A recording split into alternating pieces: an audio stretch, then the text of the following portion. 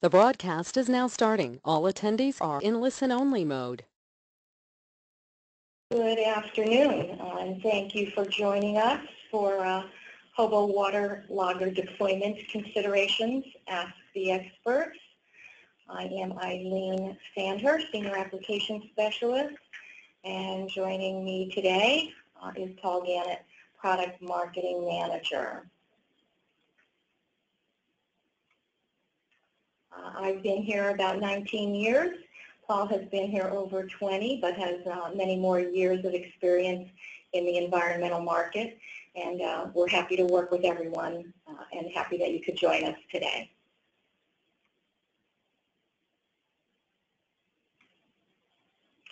This webinar is being recorded, and we will make it available to attendees afterwards.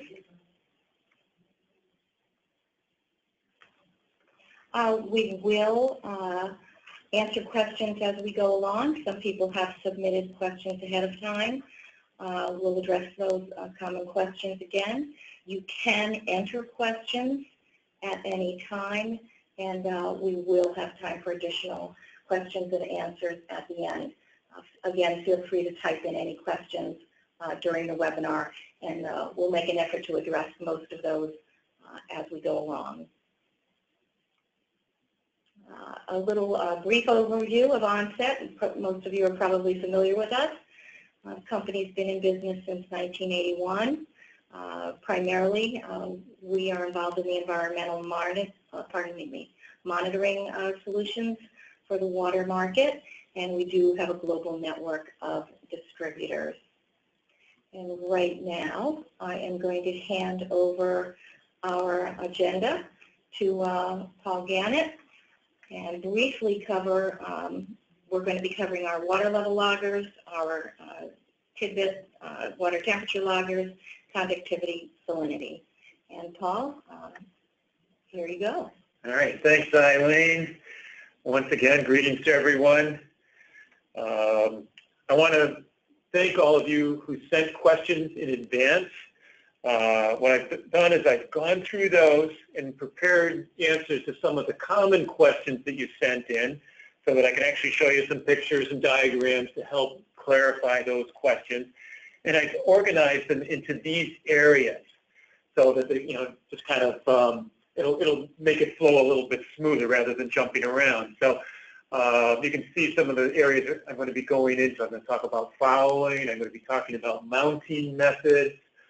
I'll be addressing questions on the direct read water level logger, and we'll talk about calibration. So we'll be hitting on each of these areas with some prepared slides.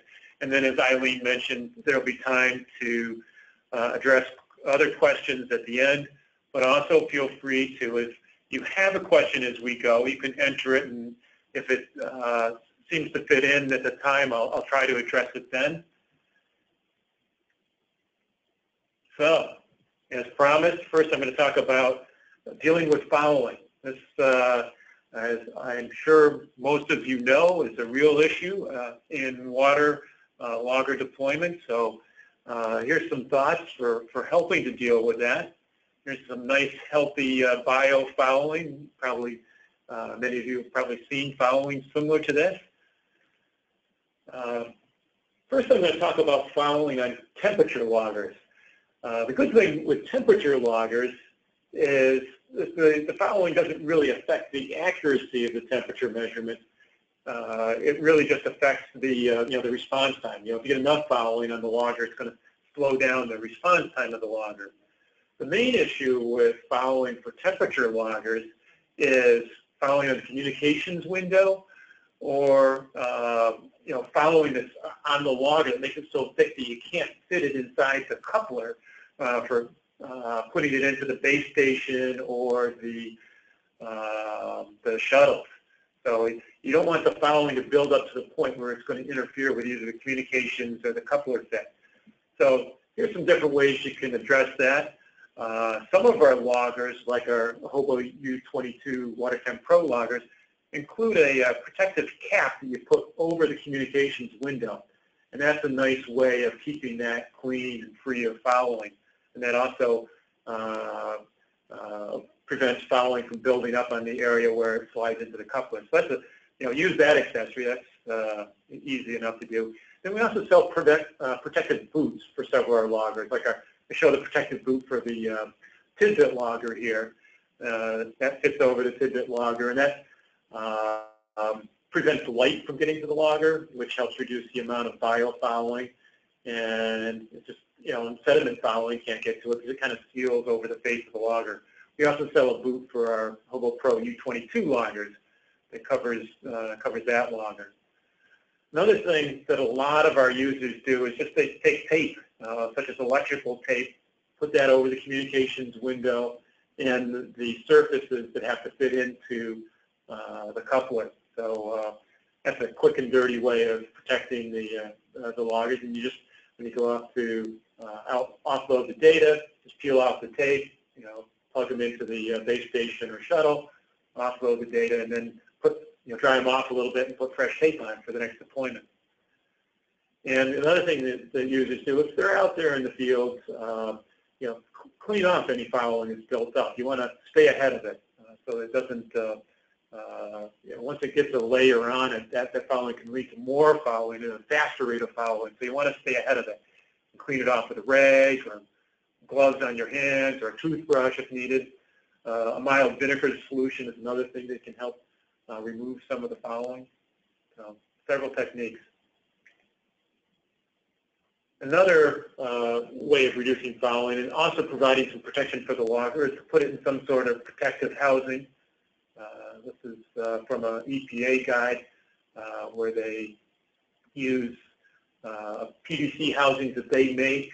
They either glue them to rocks or they mount them to metal stakes, and they can put loggers, such as our tidbit logger, inside them, and that'll reduce fouling and provide some protection for the logger.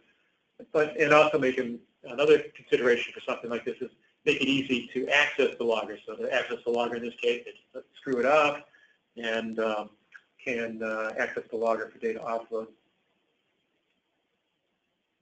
So for our conductivity and dissolved oxygen loggers, those sensors are sensitive to fouling on the sensor. So you really need to take additional measures to protect them from fouling.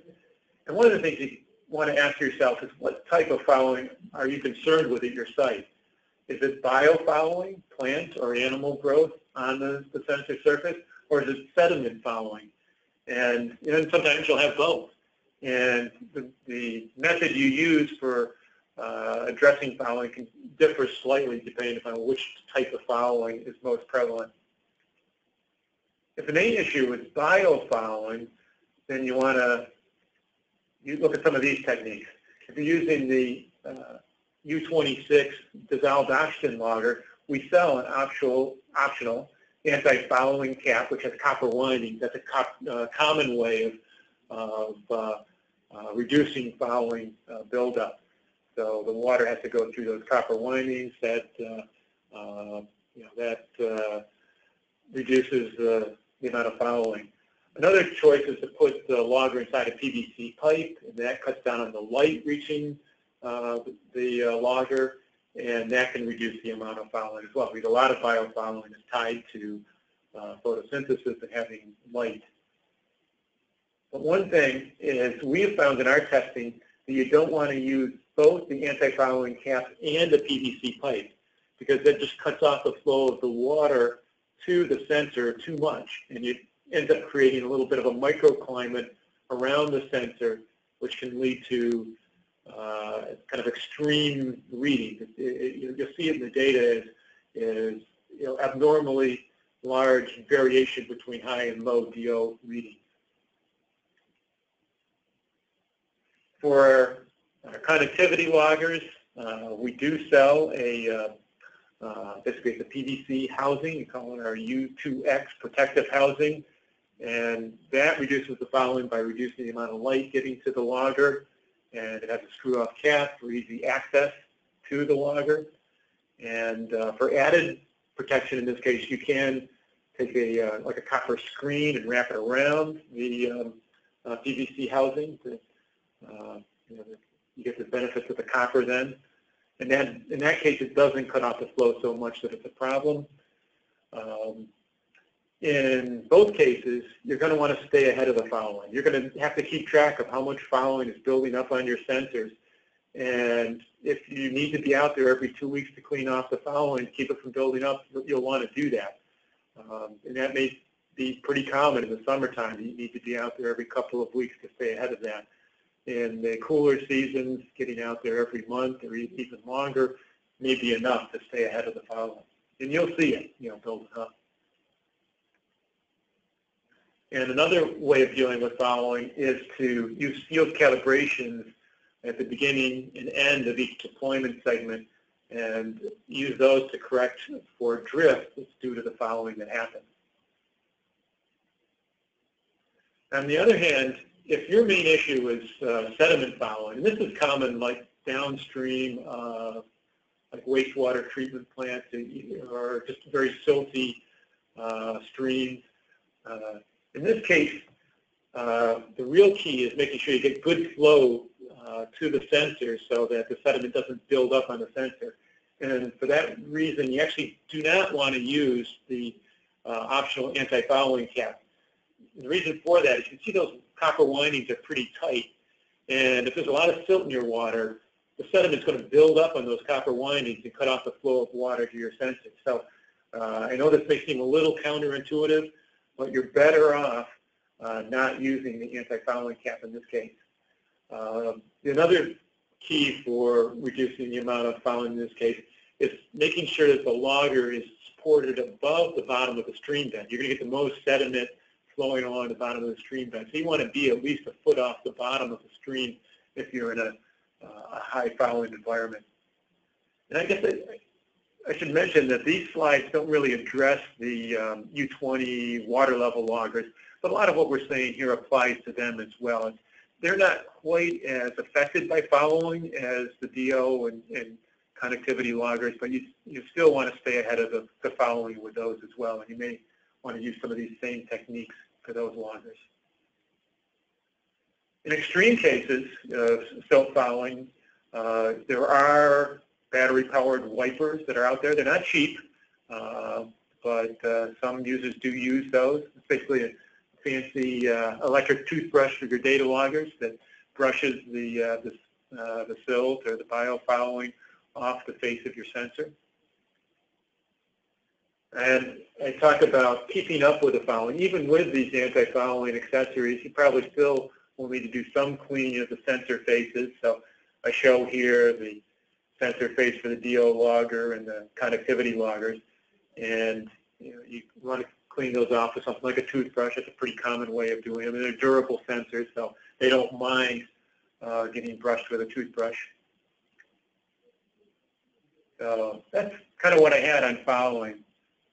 We have a question here about will these slides be available after the webinar? And yeah, we're going to make them available as a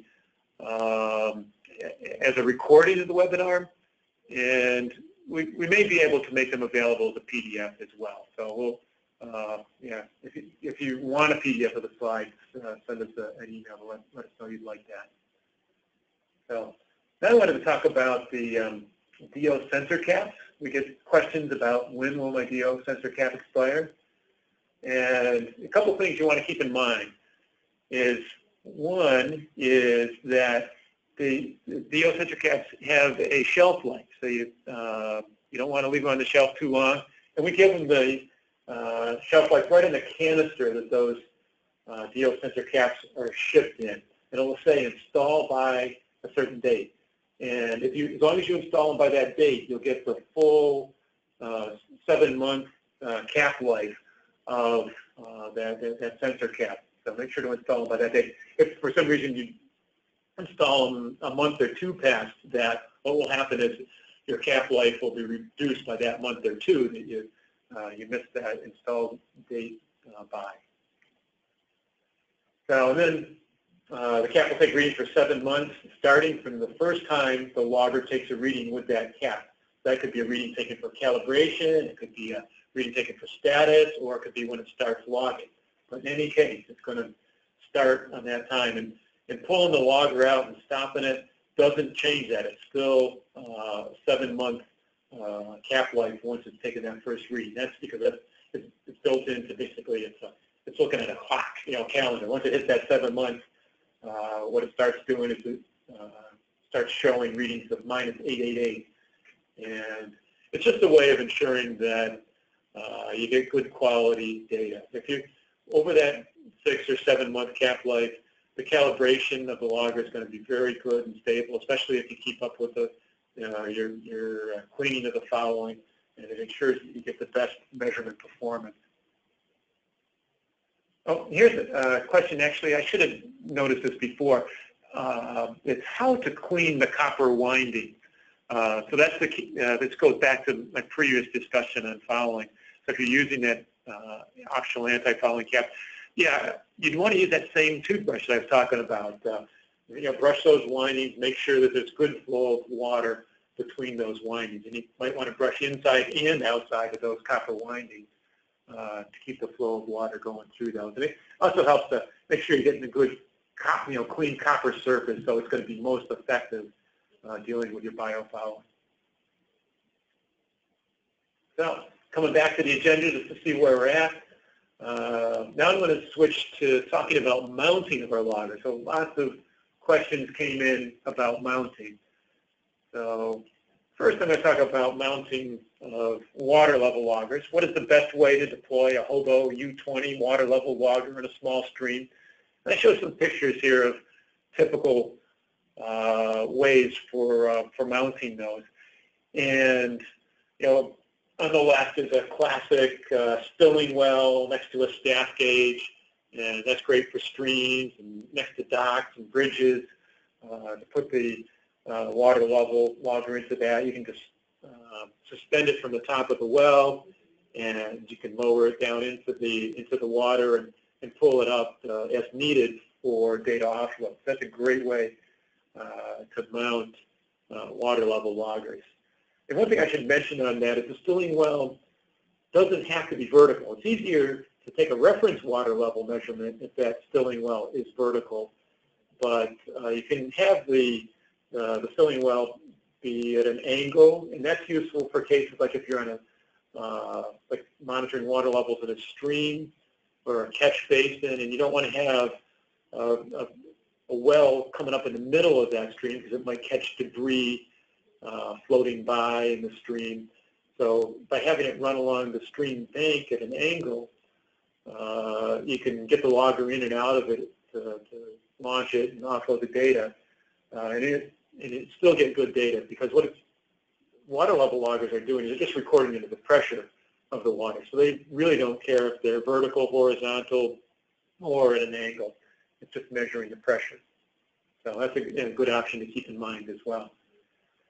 The pictures over on the right here show another common way of deploying water level loggers, which is to attach it to a rock or a concrete block and deploy it in the middle of a stream. And you can see it's a little hard to see in the mounting housing. It's a white PVC pipe that's mounted to the side of the cinder block that's in the water.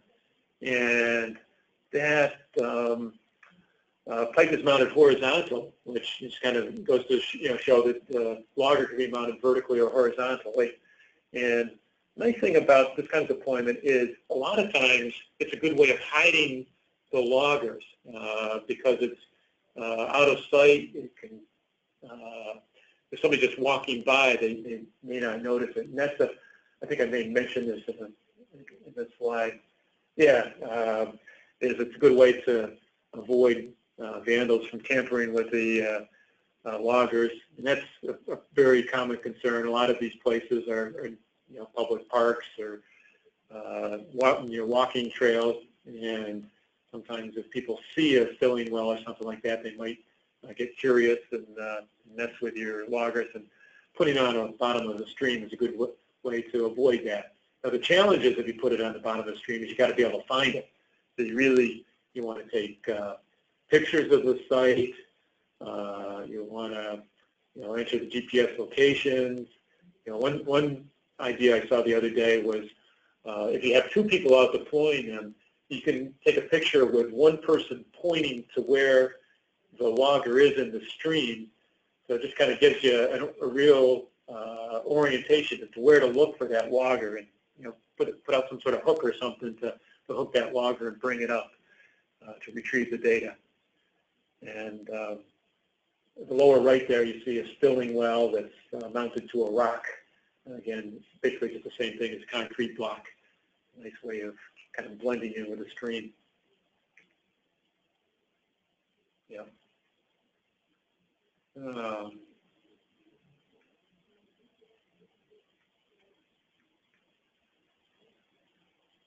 here's another point I wanted to make sure to cover. If you're deploying the water level logger in a weir, a lot of times that will have a stilling well built into it. So if you haven't bought a weir yet, this is for stream flow measurement applications. If you haven't bought the weir yet or made the weir yet, you might want to look specifically for one that has that stilling well option. So I'll just make your job a little bit easier.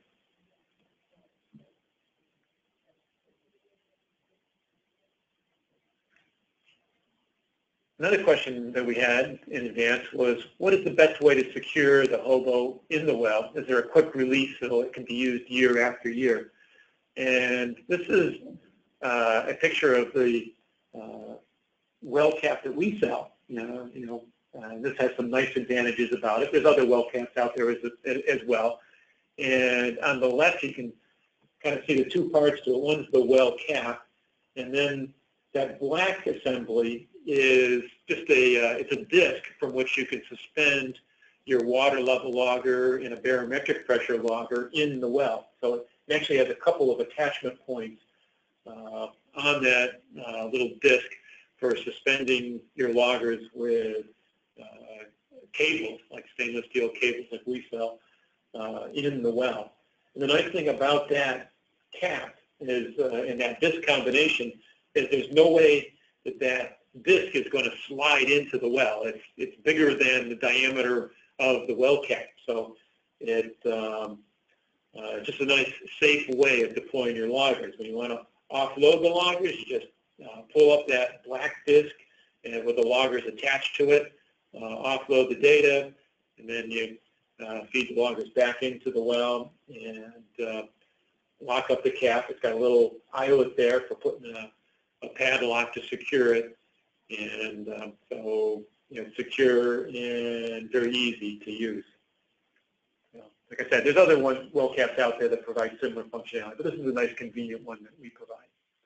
Notice, it doesn't show it, but the well cap should also have a vent hole. Actually, I think I mentioned that in a later slide. Speaking to that, for water level, how should I mount the logger being used for barometric compensation? And glad to see questions about the barometric pressure logger. Because one of the things to keep in mind is that the accuracy of your water level measurements is dependent on both your water level logger as well as the accuracy of your barometric pressure logger. So it's important to mount that so that it provides you accurate data. And some keys and points to keep in mind for that barometric pressure logger are that you want to mount it where the temperature variations are going to be minimized. And the reason for that is a couple things. One is first I should say that our loggers are temperature compensated to account for temperature variation. But if the temperatures are changing, there could be a little bit of a response time issue that can affect the accuracy of those measurements. And also, in extreme environments, if it's getting really cold, you might want to protect the loggers from those cold temperatures, because the temperature calibration only goes down to basically the freezing range. So below that, you can lose some accuracy. So you want to minimize those extreme temperatures and those extreme temperature changes. So what do I want to say about that? Oh, I wanted to say this mounting that's shown here is a good way of minimizing those temperature variations, because by putting the barometric pressure logger in the top of the well where your other water level logger is mounted, you're below ground level, and the ground is a great way of buffering the logger from extreme temperature variation. So it's a great place if you have room in your well above the water table for mounting a barometric pressure logger. That's a great place to mount that logger. You just got to make sure there's a vent hole in the well cap or in the top of the well so that it's vented to atmospheric pressure. And you can use that one barometric pressure logger for other water level loggers in the area. As long as your barometric pressure logger is within 10 miles and 1,000 feet of elevation, that should be good enough for your barometric compensation. One thing that we get questions about a lot of times is, well, the barometric pressure is going to be different at different elevations. So if you go 1,000 feet up, yeah, your air is going to be at a slightly lower pressure. Well, by using our barometric compensation system and a reference water level measurement, it does the math to compensate out that difference in elevation. So that's why it doesn't have to be right next to your water level logger. As long as you use a reference reading and the compensation assessment, the difference in elevation gets factored out. Here's another question we got in that's tied to it. Is the barometric logger is, can you use it for your air temperature data? You know, you might as well, as you got it out there, it's recording temperature anyway. And the answer is yes. The U20, U20L loggers, as well as our MX 2001 loggers. Well, no, I'll take that back. Roll back that. The 2001 loggers, I don't think record air temperature. Because they're designed to be in a well. So U20 loggers record air temperature. And there's some deployment tips, because now if you're using it for air temperature, you got to make sure that it's an accurate representation of the air temperature. So you got to have it in the shade. If you put it out in the sun, that sun's going to heat up that logger and throw off your temperature readings. And you want to make sure that it's got good air circulation to the logger. So this is a case where you don't want to put it in the stilling well with the water level logger, because that's going to be measuring ground temperature more than air temperature. So a couple ways you can get the good air circulation and protect it from the sun is we sell a solar radiation shield. There are actually a couple variations. One is the RS1 and the other is the N-RSA. And the water level logger can be deployed in those. And those will work well. And another common way of deploying them is in some sort of protective housing on trees. We even have some logger, a lot of users just put them in a shady location that's near where the water level logger is.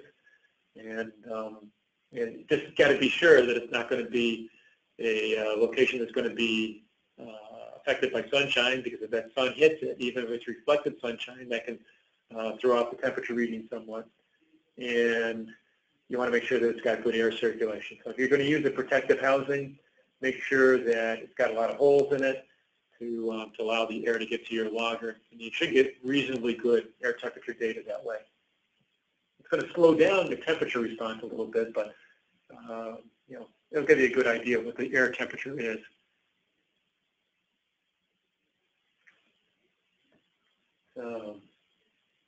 Okay, I briefly mentioned this before. Do you have suggestions for mounting barometric loggers in sites with freezing air temperatures? And that's a very good question. And what I'm going to suggest here is you want to mount the logger below ground level if possible to take advantage of the temperature moderation of the ground. So one way of doing that is exactly what I described before, to mount it in a well that's being used for your groundwater monitoring. And in some cases, though, that's not possible. For example, if you're monitoring like intermittent stream beds, you may not be able to, they may get flooded. So what you might want to take a look at in those cases is making a small kind of mini stilling well out of PVC just for your barometric pressure logger that gets embedded into the ground. So you can make this out of PVC, pound it into the ground. You can put one of those little dry points on it. Some things you want to consider in that is you want to have a vent hole in the well cap as usual, so it's measuring the air pressure. You probably want to use slotted PVC pipes so that if any water gets into that little well, that it's able to drain out. You don't want water building up inside that well because that would affect your barometric pressure readings and throw them off. And you want to make sure that this little mini well is above where it might get flooded, because if that gets flooded, if it gets below the water table for any reason, that's going to throw off your barometric pressure readings because they're going to be high by that additional pressure from the water that's above it. It's not going to hurt the logger, but it's going to hurt the accuracy of your data. So you may need to look for a spot on your site that's higher so that it doesn't get flooded. So it's a good way to deploy a logger, especially the ground is going to hopefully be, in most cases, especially if you can go deep enough, it's going to be above freezing. So you get the best temperature compensation accuracy for your barometric pressure logger. Okay, here's a related question, is how do I use my own barometric pressure data from my own weather station to calibrate water level data from the logger? And that's a good question, and you can do that.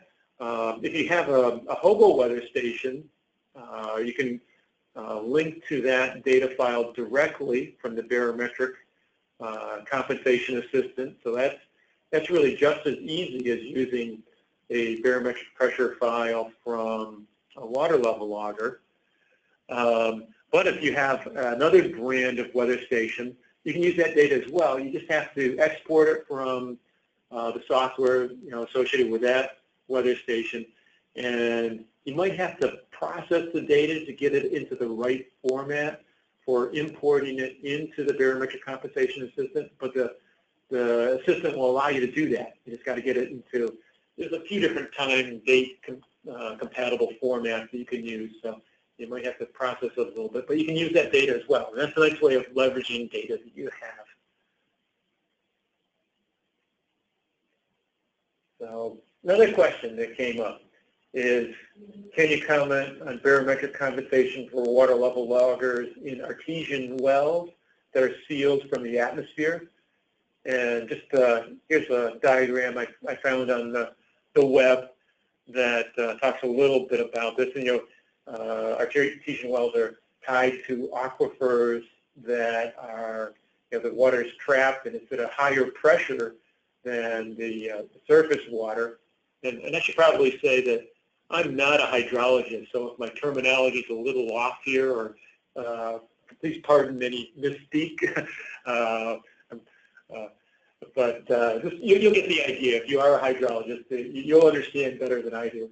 But so here's, if it's an open artesian well, you can see a picture of that down below where the water will come actually flowing out of that artesian well. So it'll be hard to measure pressure in that because it's being open to the atmosphere. It's relieving some of that pressure. What you really want to do is, in these cases, is seal the well and measure the pressure in that well. So I think here's a couple of points. So you want to mount the barometric pressure logger as usual in the air, and then you want to have your other HOBO water level logger in the well to record the pressure in that pressurized well. The challenge, and you use that differential pressure from those to calculate what the equivalent water level height would be. That pressure, your head, I think it's the term that you should use, is you can figure out that water pressure. But the trick is getting a good, accurate reference for that. And here's a couple of suggestions you could try. If there's a nearby open well, or if there's a way of extending your artesian well above its potential water level, you can deploy you can measure what that equivalent height is as you're launching the logger, and you just enter that as you would any other reference water level measurement into the barometric compensation assistant, or you can use a calibrated reference pressure meter that you enter in terms of water height.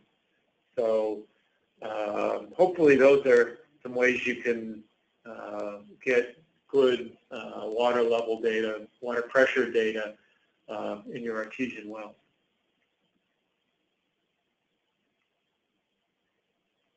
So switching gears a little bit to the our direct read water level logger, the MX 2001, which has the Bluetooth readout. This is the one you can offload with your mobile device, your iPad or your iPhone or Android device. One of the common questions that we get is, how do I determine the right HOBO MX 2001 water level logger model and the correct direct read cable length? So I always like to draw pictures when I'm answering this question. So here's a picture, and you want to make note on this picture of what your maximum water level range is and the distance from your mounting point at the top of the well to where the sensor is in the well, or where you want the sensor to be in the well, and kind of do it in steps. So your first step is to look at your water level range, and based on that maximum water level above the sensor, you want to select the proper MX 2001 model. So we sell the 4 different models to cover 4 meter, 9 meter, 30 meter, and 76 meter ranges of water level changes. So pick the right model, and then you want to look at your cable length. So you start with your desired distance from the mounting point to the sensor, and from that you subtract 0.3 meters or 1.3 feet to account for the length of the logger and the length of the sensor. And then that gives you the target cable length that you want. And then we sell cables in 2 ways. We have custom cables, which can be basically any length you want, specified in meters. And we also sell cables in stock. These are the lengths that we stock. So those you can get a little bit quicker, but you don't have quite as much flexibility. So if you're going to need a custom cable length, make sure to allow some time for those cables to be made up. So sometimes you may want to move your MX 2001 water level logger to a different well, and you know, the question comes up, can I adjust the direct read cable length? Well, the cable, because we have very specific ends mounted on those, we want them to be waterproof. You can't splice in cable or remove, cut out cable. So what the best option is to just replace the cable with one of the desired length. And you can do that pretty easily because it's just a screw-off connector at either end. So you do have to buy another cable in that case, but that's the easiest solution. But in a pinch, here's a couple options. First, if you want to shorten the cable, you can add a loop to the cable. You just have to be careful that that loop isn't bent any tighter than 1 inch. So if there's enough room in your well, you can do that. Then you want to secure that loop with zip ties. So use at least 2, preferably 3 zip ties to lock that cable in place.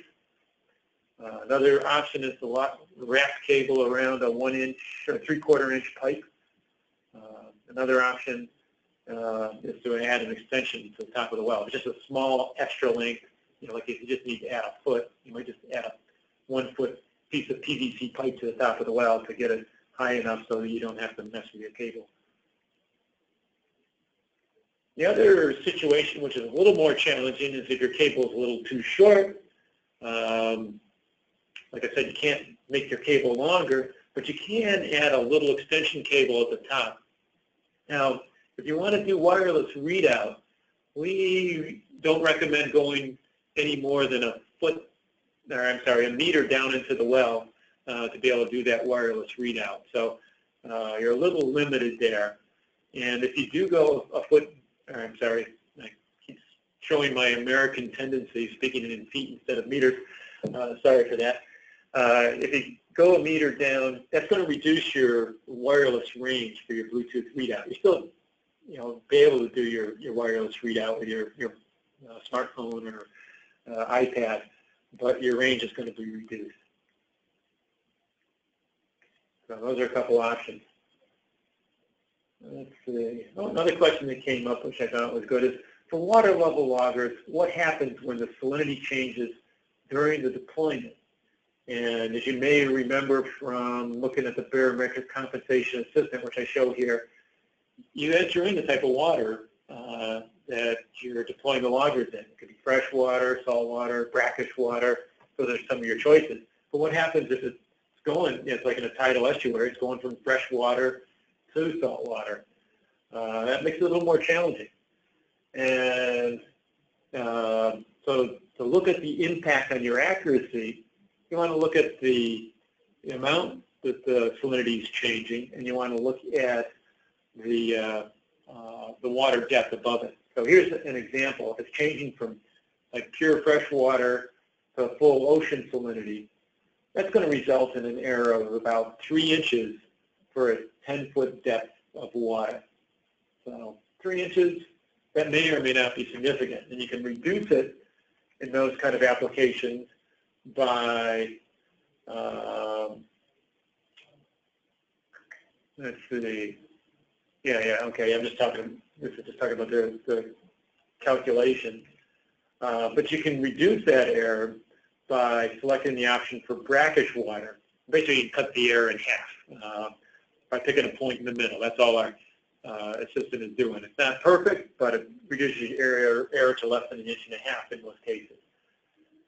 But if you need even more accuracy in these applications than that 1.5 inches, then what you're going to have to do is compensate for those salinity changes outside of our software. So that's going to require recording the salinity, which you can do with our HOBO U24 salinity logger, and that'll give you your salinity data.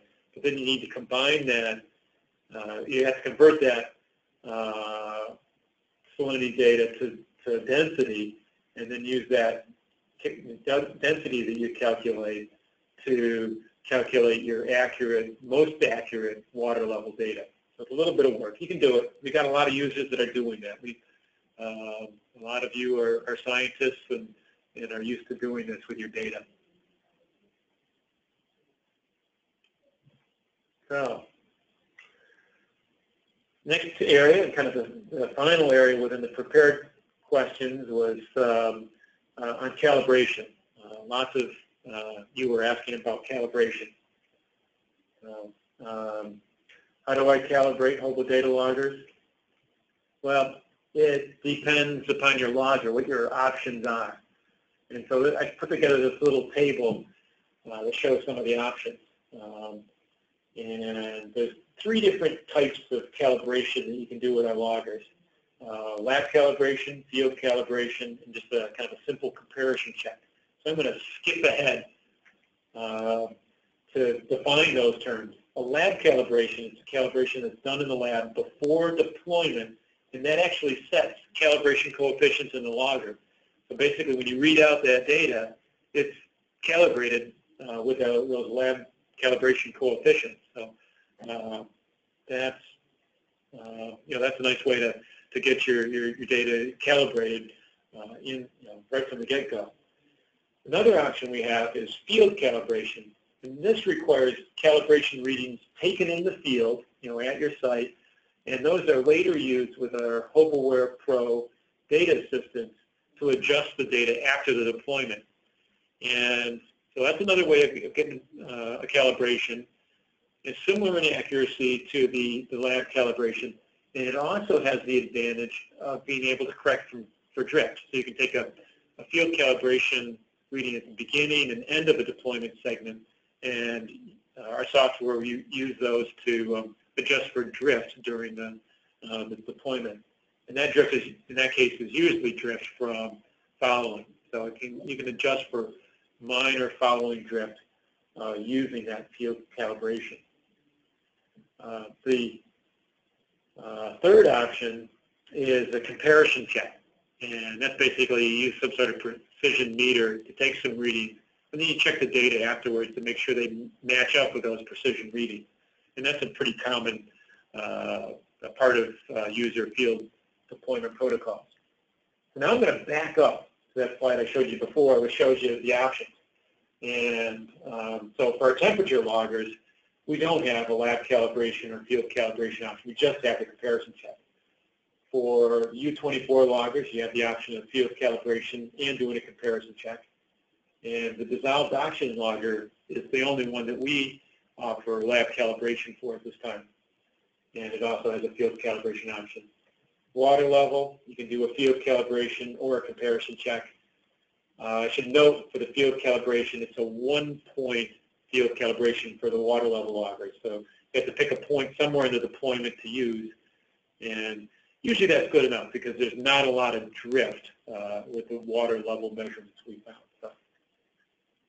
So now I'm going to just talk a little bit more about each of those in more detail. So with the temperature loggers, generally there's very little drift in the accuracy of those over time. We just we deployed, I don't know what it is, millions of temperature loggers that we've deployed, and very little drift in those over time. But at some point, the readings do start to go south, so you want to check. And so here's some different ways to check your temperature loggers before deploying them. One is to use a NIST traceable thermometer to take a reading next to the logger, make sure that it's within the accuracy of the logger, and you've got to take into account the accuracy of the NIST traceable thermometer at this point as well. So that's a good way to check.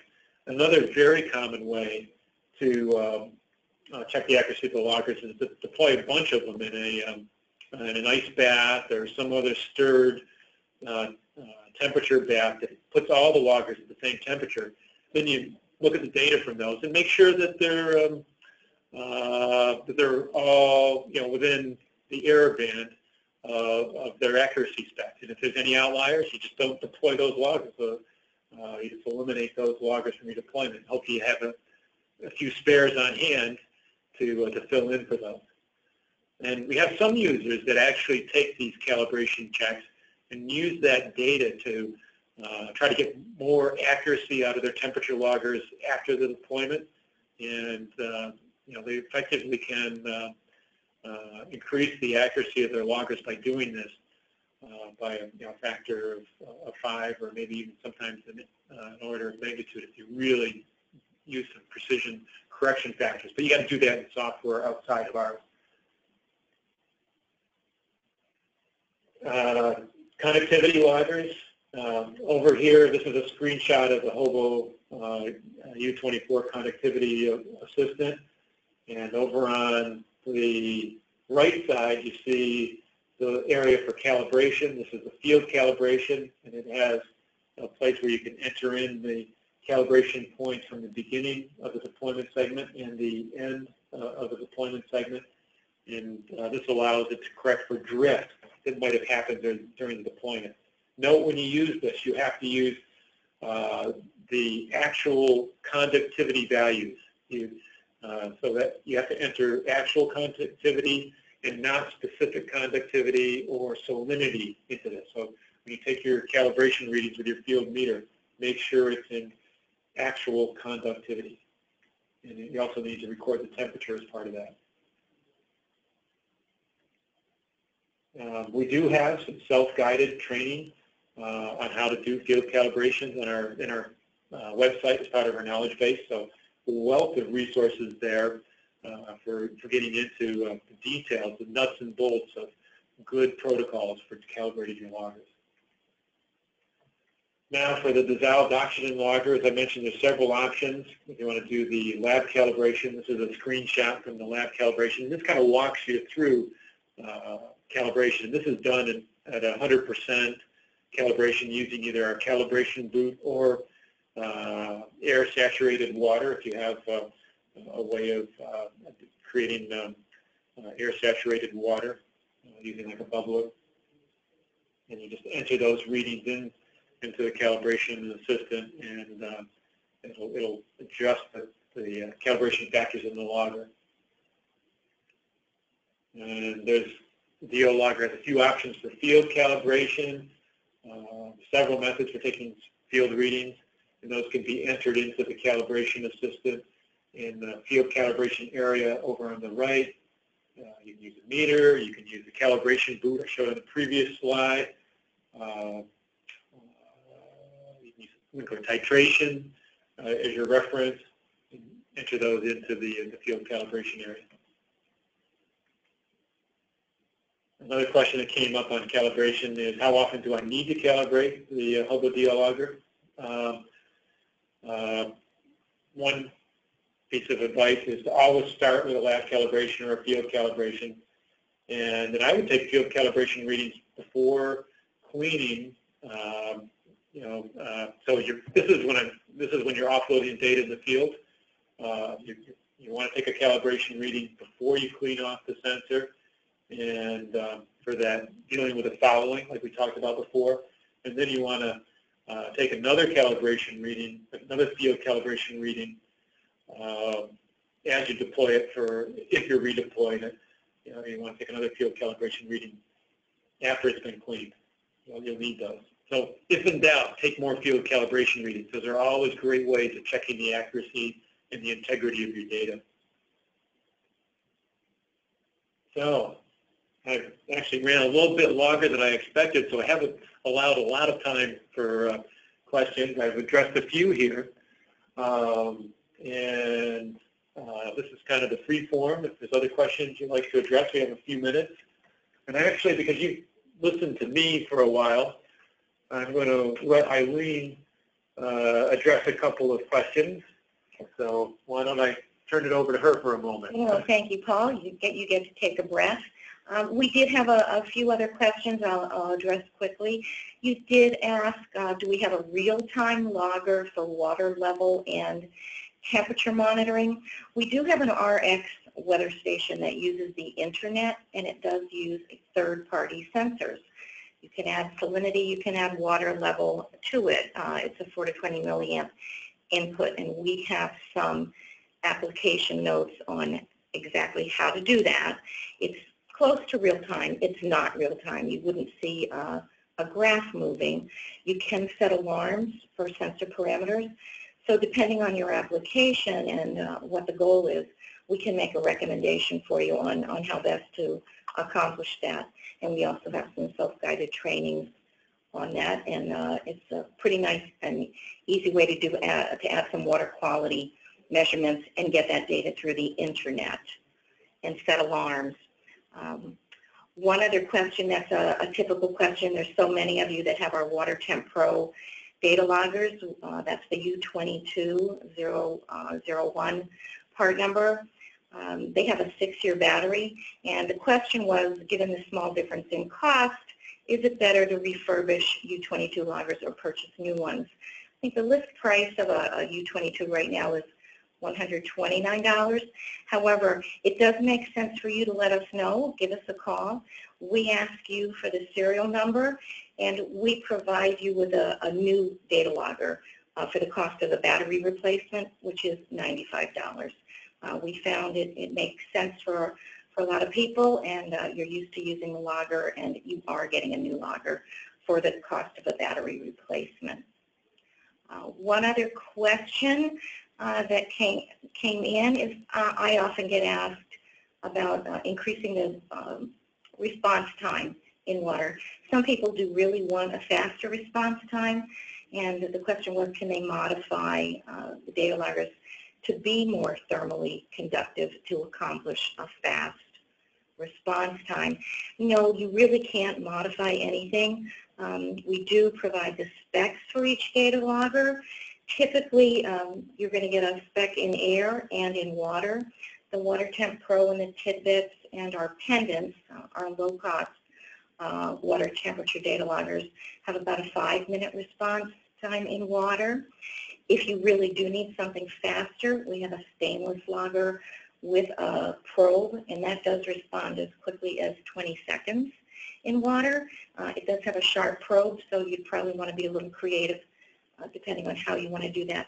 But anytime you have some questions that are specific to your application, we really are so happy when you call us, and typically we'll work with you on helping you to choose the best logger, and we can send you some specific information that you can refer back to, so you don't need to remember what we say.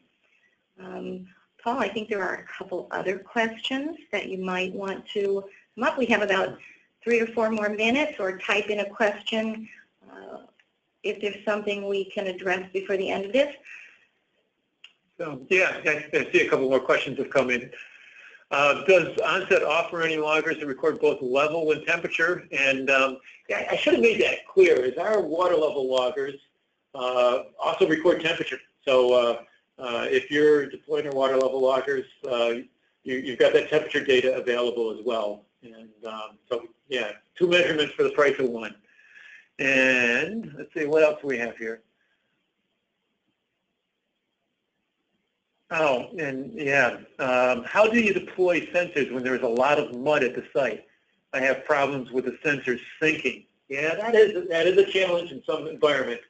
What I would recommend in that case is driving something like a PVC pipe or a fence post into the bottom of the stream there, probably PVC pipe, so that if there happens to be anybody going into that area, that they're not going to hurt themselves. And hopefully you can drive that in far enough that you can find some more solid footing, and then you can mount the logger on that. Because yeah, you want to keep the logger above, you know, the silts and the mud at the bottom, because that's going to cause fouling pretty quickly and throw off your measurements. So so some sort of pipe to mount them helps. Another option is possibly to float something from the surface, but a lot of times you won't want to have something in the surface, so that may or may not be an option. Let's see, what else do we got?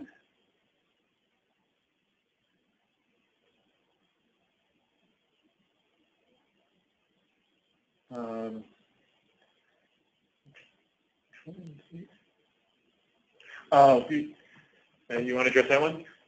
I don't think we do. Okay. The question was, do we recommend any chemicals for cleaning the dissolved oxygen caps or the copper windings? And do we recommend any chemicals for cleaning VO caps and copper windings? I usually ask the mechanical engineer or Paul. I don't think we do. I think we're just saying brush them off easily, and I will follow up on that. We are going to supply all of you with a recorded webinar.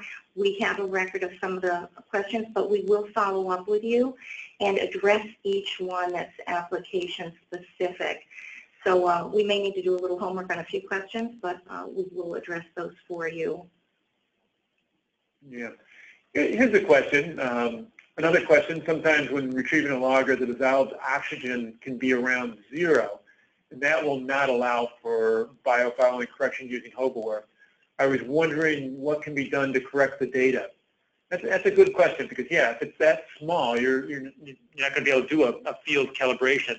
What I would do in that case is take the logger out of that environment and put it into a higher oxygen environment. You could even take a bucket of water and aerate that, and get, you know, so you've got decent oxygen levels, and put your meter and your logger in that bucket and use that for your calibration reading. So that won't be valid data, but that could be used to do your field calibration and give you, you know, the accurate results that you'd expect. So that's a good question.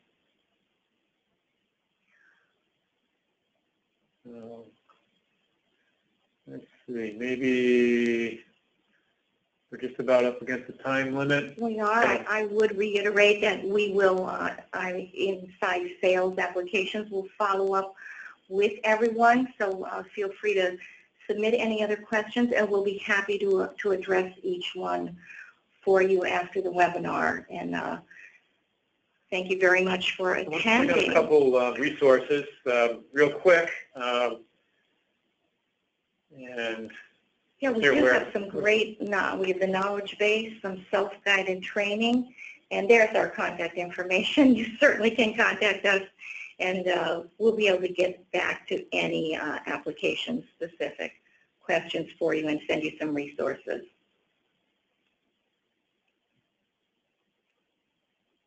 Thank you very much for attending. We appreciate the questions that you did send in, and feel free to contact us 8 to 5 Eastern Time.